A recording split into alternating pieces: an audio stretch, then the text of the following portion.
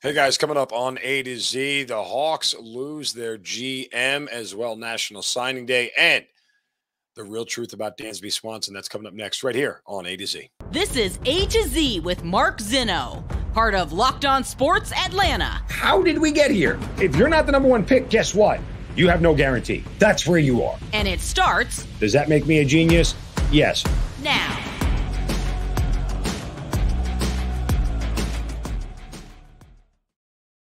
Good afternoon. Welcome to A to Z here on Locked On Sports Atlanta, where today I tell you it's all about just adding things up. Welcome in. We are live here on this Thursday. Appreciate you guys joining me as always. 3 days left till Christmas, right? We're right around the corner. Hope everybody's having a wonderful holiday season. Give us a follow on Twitter at Locked On ATL. Of course, I'm at Mark Zinno, MarkZinno. Don't forget to subscribe to the YouTube channel as well. We're on Roku TV. However you get your Roku TV. On your Amazon Fire Stick, download that Roku TV app and make sure that you check out A to Z and the rest of the shows here on the Locked On Sports Atlanta Network. So we've got a lot to get to. You know, yesterday we did the show, and then we usually do it in the mornings. And by the time we had already posted, we had not heard the news about Travis Schlenk stepping down as the general manager of the Atlanta Hawks, and now Tony or Landry Fields rather is going to take over. And it's interesting because the PR spin on this stuff always matters. Schlenk says he's going to reflect and prioritize his family. You know, you don't take a step back or a step down when you're in the situation that Schlenk is in, right? Like there's not a GM. Nobody achieves the rank or the position of GM by turning around and saying, it's I got to step away. Like they push through everything, right? And so as we've watched this whole thing unfold and we started to see the rumblings that we're seeing this year, the fight between Trey and Nate McMillan about practice and the shoot around and the team not playing well. And, you look at a lot of the moves that preceded all this, it was one of those things where, they had to get rid of Kevin Huerter to stay under the luxury tax and all that. And you get this move at a very odd time. It's, I get it's the holidays and all, everybody wants to be with their family, but this is just a little bit odd timing when you talk about, 31 games into a basketball season, right? Like it's not, none of it seems to make sense to me. And in reality, what I think of when I look at this and I put all this together, this is just a nice way of Travis Schlenk getting fired. That's what this is.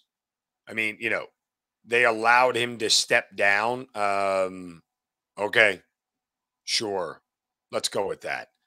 I mean, in his statement, Travis Schlenk said, Tony and I have had multiple conversations about some of the personal things I've been going through and how I've been feeling. To me, that feels like, hey, we got some philosophical differences at the top of this organization. I want to do one thing. You want to do another. I feel like we need to go here. You feel like we need to go there. And round we go. And so in all that round and round we go, what we end up with? Consternation, dissidence, just people not genuinely on the same page. And look at the Hawks. Look where they are. Now, I don't want to sound all down on the Hawks and everything, but they're a mediocre team right now. Defense is bad. They've blown a bunch of leads. You have a coach saying that he can't communicate with players. That's what Nate McMillan said this week. None of this looks like it's headed in the right direction right now.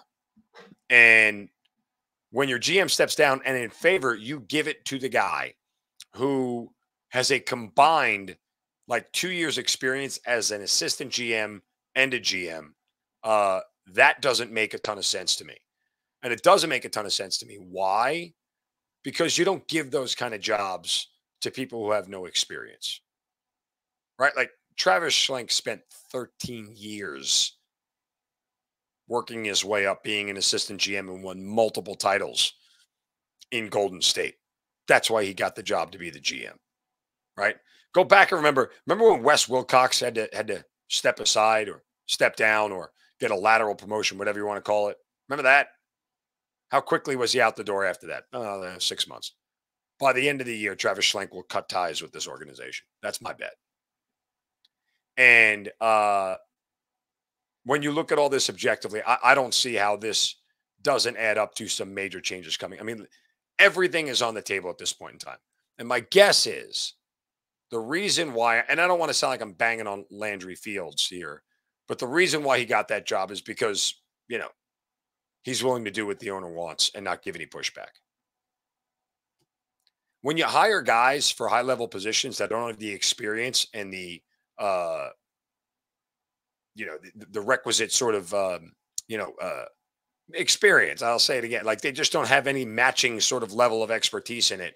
When you hire guys for that kind of job, it's because of one of two reasons. You are doing it because they won't push back and they will do what you tell them to do, or two, you're just stupid. I mean, Jeff Saturday was hired to be an NFL coach, at least on an interim basis. You see it. Go look at Aaron Boone at the Yankees, who was taken out of a broadcast booth. Why? Because Joe Girardi wanted to manage one way for the Yankees, and Aaron Boone would do whatever Brian Cashman says, and every Yankee fan knows that Brian Cashman is effectively running this team on a day-to-day basis for the most part, at least philosophically.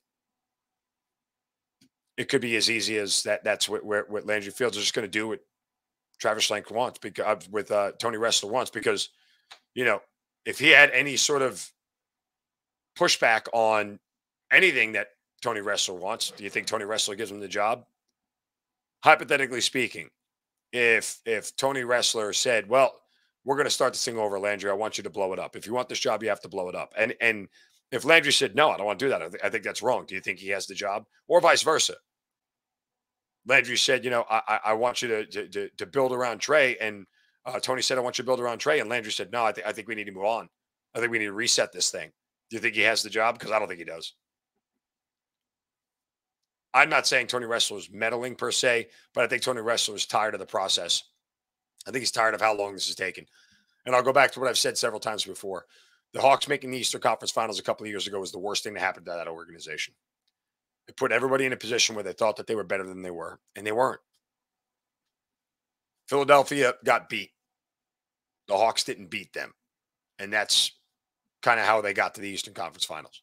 And so now you're here, and you're in a situation where you are looking at a team that is in a state of flux right now. And on top of it all, the Hawks lost a tight game last night, 110-108 to Chicago at home. I mean, this kind of thing reverberates throughout the entire building. It always has, and it always will. I mean, on the bright side, the Hawks were the one trailing, and Chicago had the big lead, 16-point lead at one point in the second quarter, whatever it was. And Chicago only shot 29% from three, and Hawks could not pull out a win. But I think everything is on the table right now. I think Trey being traded, this thing being blown up is on the table. I'm not advocating for that. I'm just saying everything is on the table. There's no reason to believe that it's not. There's no reason to think that with a new voice, a new face, and a new everything, we're just going to continue to stay the course. Because guess what? He doesn't step down if you're staying the course, because he's the one who set the course. Travis Schlenk set this course. What would he step down for? He's moving out of the way because effectively he's on his way out the door and he ain't coming back. It really is that simple. I don't know how you see it any other way. I don't know how you see this as, oh, this is a smooth transition. It's not like they just won a title and Schlenk decides, hey, I don't want to do this anymore. And you're just bringing the next guy up to keep everything, keep all the train on the track and the wheels in motion. No, it's none of this. You're a third of the way through the season and your GM just decides to step away. Something ain't right. And if you think it is, you're just not paying attention. All right, we want to get to National Signing Day. It was a big day for Georgia. We'll get to that in a moment. First, a word from our friends at betonline.net. Fastest and easiest way to check in on all your sports betting needs. Find your favorite sports and events at the #1 online source for odds, lines, and games. You can get news and reviews of every league. For example, in the NBA, what does a move like this do to the Hawks championship odds? Things of that nature. Of course, you have college bowl season going on right now. NFL, Major League Baseball, NHL, combat sports, esports, even golf. It's all right there. BetOnline continues to be the top online resource for all your sports wagering information. They've got podcasts loaded with information, live in-game betting tips, scores. They have you covered. Head to BetOnline today or use your mobile device to learn more about the action that's happening today, whether it is Thursday Night Football tonight. Got a lot of games on Saturday, a lot of games on Sunday. BetOnline is the place to go. BetOnline, where the game starts. All right. Also, we're going to get to Dansby Swanson coming up here later on after Shovels of Wisdom. Some interesting notes from Alex Anthopolous. But as the Falcons get set to take on this weekend the Baltimore Ravens, make sure you check out Locked On Falcons. Make it your first listen every single day. For your next listen, check out the Locked On Sports Today podcast. Biggest stories of the day, instant reactions, big game recaps, plus the take of the day. It's available on the Odyssey app, YouTube, and wherever you get your podcasts. Okay. National Signing Day was yesterday. And it was a very, very good day for Georgia as expected. They finished with the number 2 overall class, right behind Alabama, who had the number 1 overall class. And running down the top 10, Texas finished in 3rd, Miami in 4th, Ohio State 5th, LSU 6th, Oregon 7th, Oklahoma 8th, Notre Dame 9th, and Tennessee 10th. Those were your top 10. Now, Alabama, obviously the biggest winners. You know, look, Alabama lost, I think it was 19 people in the transfer portal. They landed 27 recruits, 26 are 4 stars or higher. That's insane. They got 5 6-star recruits as well. They held on to the number 1 safety in the nation, landed the number 1 edge rusher in the country, and flipped the number 1 offensive tackle from Iowa. So Nick Saban locks and reloads. Georgia does exactly what Georgia does. They flipped running back Kyron Jones from NC State. They got edge rusher Damian Wilson out of Florida. You know, Kirby Smart had everything locked up where he wanted it to be by about noon yesterday. And that's, it says to you kind of what he's done at Georgia and what he's built, because he's able to make it that seamless to get these guys in and quickly on to 24. See ya, done. So, yeah, it's very much a machine at Georgia that doesn't look like it's slowing down. You know, one of the next biggest winners, honestly, was Kirby Smart's former understudy in Dan Lanning. He had a huge, huge day.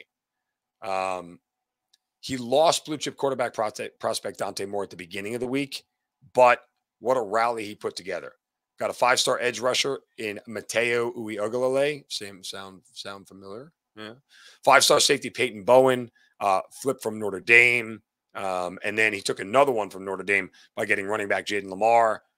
He also got Baylor quarterback commit Austin Navasad and LSU cornerback Dalen Austin. I mean, he is building Georgia East. It's really what he's doing. That team, I'm telling, that team next year is going to be a juggernaut in the Pac-12. Like to the point where USC and UCLA might be glad that they left, because what Dan Lanning is building is just incredible. And Bo Nix is coming back. That's going to be a team that has legitimate college football playoff aspirations heading into next season. And if he wins the Pac-12 as much as and easily as I think he could next year, yeah, it's going to be very much an interesting thing to watch how quickly that thing grows. Auburn had a good day as well. But, you know, you look at Texas too, now that they have Arch Manning, you know, that could be very interesting to see how they do. And Texas now heading to the SEC. It's going to be a fun watch for all this stuff. Again, Notre Dame had a good class. I was kind of surprised at that, but they didn't sign a single 5-star recruit because they got them all stolen by Oregon.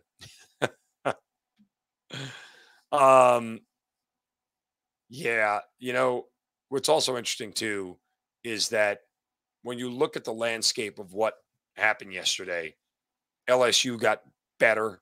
Brian Kelly got more. Like I said, Auburn too had a good day. Tennessee was still there. Like the SEC continues to just roll. And Miami might have been one of the bigger surprises. But here's the thing. Mario Cristobal can recruit. He was able to do it at Oregon. Look at the team that Dan Lanning took over.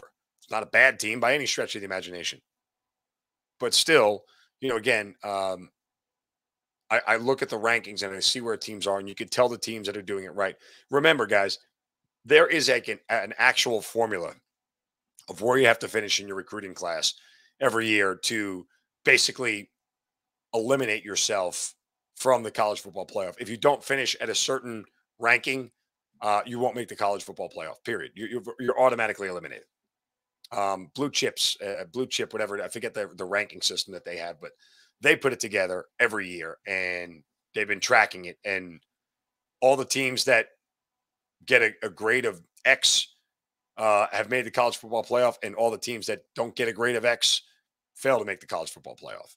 So recruiting, obviously, the lifeblood, and NIL started to change a lot of this stuff too. Even if it's already sort of been there in a different way. I mean, it's now just more in your face that an NIL deal could flip a recruit. Before, it was boosters doing it under the table. We've kind of all known this has happened for a while. Whatever. I don't think anybody really cares one way or another. But now that you have NIL, sort of changes the game a little bit. And here's the other thing too. And remember this about recruiting. You know, Georgia didn't get a quarterback this year. And I would argue they don't need one. With the transfer portal out there, it's so much easier to go get a college-made quarterback already. We talked about this with the NFL. Same thing with Falcons and Desmond Ridder. Yeah, on yesterday's show, looking at all the guys who are already in the NFL who could be a backfill option theoretically for the Falcons. Why? Because you already would rather have the ready-made quarterback. So if you don't have them, just go get one from another school. It's really simple. Like, you don't have to overthink it. I mean, we see quarterbacks transferring all over the place. And it's no big deal anymore. By the way, speaking of which, I can't believe Florida got Graham Mertz from Wisconsin. Mertz is terrible. He's not a very good quarterback. If you've watched Wisconsin's offense, he's not very. I was kind of surprised to see Florida did that. That was one that was like, oh, hey, Florida, good job. Not. So, yeah. I mean, whatever. You do you, Florida. That's why they didn't finish in the top 10, too. But we digress. All right, I want to get to Alex Anthopolous' interview with Jeff Schultz of The Athletic and the Carlos Correa signing, and how it's reverberated with the Braves here. But first, a word from our friends at Built Bar. If you haven't tried Built Bar Puffs yet, you're depriving your life from one of its greatest joys. They have a new flavor, cookie dough chunk. It's delicious. It's indulgent. And it is covered in 100% real chocolate with real chunks of cookie dough. Guys, these things are delicious. Not only are they delicious, they're good for you. Only 160 calories, a whopping 15 grams of protein. What you do is you go get a box of Built Bar Puffs cookie dough chunk, and maybe you hide it away from the kids and the family, or you put it in your office, or you take Built Bars on the go. You have a snack in between meals, maybe late at night. That's what Built Bar is perfect for doing. They make great tasting bars, and they are delicious as well and healthy for you. Again, go to Built.com. Use the promo code LOCKEDON15. You'll get 15% off your first order of Built Bar Puffs, cookie dough chunk, or any other order for that matter. LOCKEDON15 is the code at Built.com to get 15% off your first order.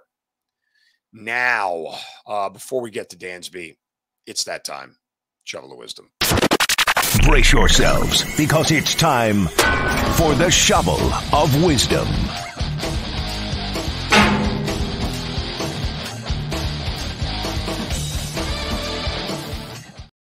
Yeah, you know how we do it every day. Somebody says or does something stupid, and I'm here to remind them that they are stupid. You can do so, too, on my Twitter account, @MarkZinno, MarkZinno. Just use the hashtag Shovel of Wisdom. And today my shovel goes to the New York Knicks. Yeah. Do you remember how the Knicks signed Jalen Brunson in the offseason? He's pretty good. But the New York Knicks have now lost a 2025 second-round pick as a result of the league's investigation into the team signing of Brunson this summer as a free agent. The NBA statement said, quote, this outcome reflected a finding of following an investigation that the Knicks engaged in free agent discussions involving Jalen Brunson prior to the date when such discussions were permitted, a.k.a. tampering. You tampered, you got caught, you lose a second-round draft pick. And because it's the Knicks and because it's typical of the Knicks, guess what? Yeah. The second-round pick's probably going to be a player that goes off somewhere. Also interesting that Brunson joined the Knicks on a 4-year, $104 million contract. Knicks during early in free agency this summer. The Knicks had hired his father, Rick, as an assistant coach during the offseason. So there's that, which begs the reason, like, you didn't even really have to tamper, I guess, or have conversations if dad's in the house. But, only the Knicks could screw that up. So there is that. Okay, speaking of screwing up, Dansby Swanson is gone. And now we know all the reasons why. Alex Anthopolous gave an interview to Jeff Schultz of The Athletic. And the final offer the Braves made, now we know, is 6 years, $100 million. The Cubs came in for 7 years for $177 million. This wasn't a small gap, folks. This was a huge gap. $77 million is not even, I mean, it's when someone's offering you 177, somebody else comes in at 100, it's almost insulting. And Anthopolous admitted that Swanson was willing to take a lot less to remain with the Braves, but the gap was still so big. So theoretically, even if the Braves got to 130, guess what? You're still $47 million short. I mean, this just kind of exposes Liberty Media for what they are. And I don't blame Alex, and you shouldn't blame Alex either. And you certainly shouldn't blame Dansby. Yeah. I mean, you just didn't want to spend the money on the guy, which I can't understand why. It really is one of those things where Liberty Media is running a business, not a baseball team. And I would tell you now, be thankful you got the championship you did, because I don't know that you're getting another one. Now, you can poo-poo the Mets and Carlos Correa all you want, but go up and down that lineup, go around every single position and be objective about it, and take the Mets guy and put it against the Braves guy. There's probably 2, maybe 3 out of the 9, or 8 position fielders DH where the Braves are better than the Mets. The other 7 go to the Mets, and we haven't even gotten into the starting staff or the bullpen or anything like that. We're just looking at the lineup. That's objective across the board. And so the Mets are better than the Braves are right now. I'm not saying the Braves can't win. I'm not saying that the Braves can't, can't be competitive or even win the NL East again. What I am saying here is that you had an opportunity to build a dynasty. Liberty Media didn't want that. They got their championship. They got their money. They let Freddie walk, and now they let Dansby walk. 2 years in a row, you let your best players walk right out the door. It's a bad signal. It's a bad sign. Everybody you signed to a deal was below market value of what they probably would be. There's an argument out there, and you can make this argument. I think it's valid, that instead of giving Spencer Strider all that money, and instead of giving Michael Harris all that money, why didn't you give it to Dansby? Let those guys play the next 5 years under salary control and arbitration, and then deal with it then. Because after that point in time, Freddie's contract and Dansby's contract would be near the end. And who knows what happens. You might have 2 or 3 more championships under your belt. But you chose to pay those guys because you want salary control for a long time. Okay. Again, there's a difference between winning and winning championships. You want to build a dynasty, you need cornerstone pieces like Freddie Freeman and Dansby Swanson. You let him go. And guess what, Braves fans? I said it earlier in the week. I'll say it again. If you're just hearing it now, Max Fried is as good as gone. He will not be re-signed here. Unless he starts to tank and pitch bad, in which case, why would you want to re-sign him anyway? But if he stays at the current level he's at, that dude's getting $200 million. You didn't give 160 to Freddie Freeman, and you didn't give 177 to Dansby Swanson. Guess what? You ain't giving 200 to Max Fried. That dude is gone. Kiss him goodbye. That's it. And that's what you have to deal with as a Braves fan. And it stinks. And don't think for 1 second, if you're really honest with yourself, would you rather have Liberty Media or Steve Cohen? Yeah, we all know the answer. We all know the answer. Everybody would rather have Stephen. I'm a Yankees fan. I'd rather have Stephen Cohen than Hal Steinbrenner at this point. Steve Cohen's a lot more like George Steinbrenner, because that dude didn't care about anything other than winning. And he told the world about it, and he rubbed it in your face when he did. That's the kind of owner you want. You're owned by a corporation. What are you going to do? Hope it works out for the Braves. Not sure that it 100% is going to, but I hope it does. Again, I think the Braves can be competitive. I think that they can win games. They can win titles. I don't win division titles, rather. I don't think they win World Series anymore. I think it's deja vu for Braves. You're going to go another 10 years winning division titles, going to the playoffs every year, and then guess what? You're going to have one title to show for it. And then you're going to be kicking yourself. Well, metaphorically kicking yourself. You won't be doing it, but, you know. And Alex Anthopoulos is a great GM. And if Alex Anthopoulos worked for the Mets, they would have, like, you know, 2 World Series easily right now. When you have an owner like that who's willing to spend, it makes life really easy. So he doesn't have to be that good at his job, even though he's superb at it. So anyway, that's the situation. I'd be frustrated. I mean, Braves fans are mad at Dansby and they're poo-pooing the Mets side. I don't understand how you can be mad at Dansby. Be mad at your ownership. It's a joke. It really is a joke. And you know, Dansby's going to be fine in Chicago. And if you think that it won't win or can't win or whatever, it doesn't matter. It's not what it's about. At least not for him. Not anymore. So, all right. Falcons game coming up this weekend. Want to remind you guys to make Locked On Falcons with my buddy Aaron Freeman your first listen. For your next listen, check out the Locked On Sports Today podcast. Biggest stories of the day, plus instant reactions, big game recaps, and the take of the day. It's available on the Odyssey app, YouTube, and wherever you get your podcasts. Final note here. This will be the final show for me on A to Z on Locked On Sports Atlanta here in 2022. I want to wish everybody a wonderful, happy, and healthy holiday season. Make sure you guys take care of your family, friends, and loved ones, and give yourself some grace this holiday season. It's not easy on everybody. You know, the mental health thing is big, and all I'll say is I'm wishing you guys all well. You know, sports is fun, and we go back and forth on Twitter, and we argue and all the other stuff. But when it's all said and done, make sure you guys give some love to those around you who need it, and hopefully you'll get some in return. So that'll do it for A to Z here in 2022. Follow me on Twitter at Mark Zinno. You guys can always get me there. Please check out my Hazard Ground podcast, which is my military-related podcast, and give a follow there as well at Hazard Ground. And I'll see you guys on the flip side in 2023. God bless. Take care. And as I always say, you guys have a great day. Don't take any crap from anybody. See ya.